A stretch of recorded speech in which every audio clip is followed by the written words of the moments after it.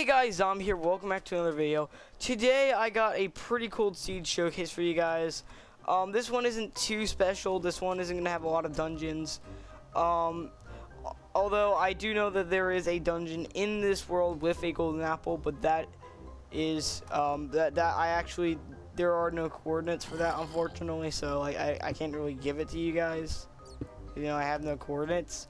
But anyways, so welcome back. So you're probably wondering, what is the seed to the world? Well, the seed to the world is actually, why didn't that pop up?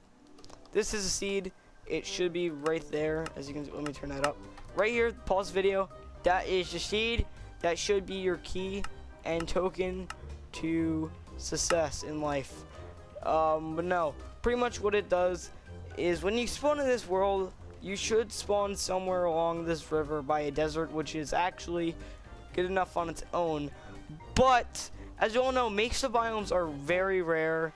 They're rare to come across, such as the ice spiked biome and jungle biome. Jungle biomes, ice spiked biomes, and MESA biomes are rare.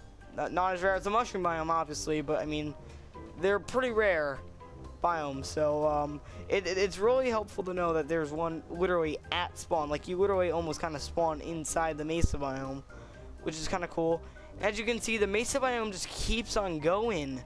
Like, there's a giant mountain here of like clay, and this is all hardened clay, so you can mine this and you can change it to any color you want, and it just keeps on going. Look at this.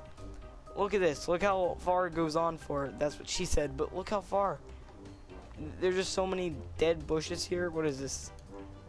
Yeah, dead bushes. So many dead bushes and so many, like, it just, so look at this. I like this. This is one of my favorite biomes in Minecraft at the moment. There's actually some yellow and some red here, so that's really cool if you want some of that. Red sand, or some white here, some orange. What else is here? Is that, yeah, that's normal. There's some gray.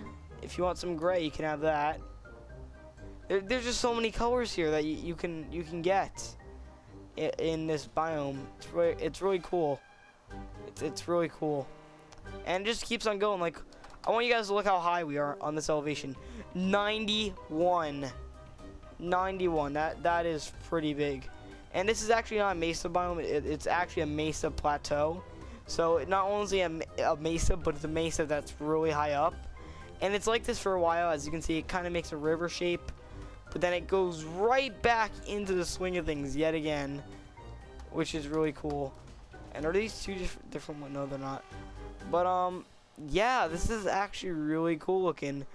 I never actually thought like too much about freaking MESA biomes being as cool as this.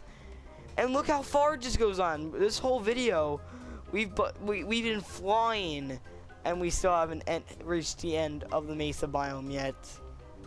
Oh my god, it literally is a huge biome, isn't it? This is amazing, actually. I'm not gonna lie. But it looks like it ends here. It looks like it ends here, and it goes into the ocean. So this is the end of the MESA biome.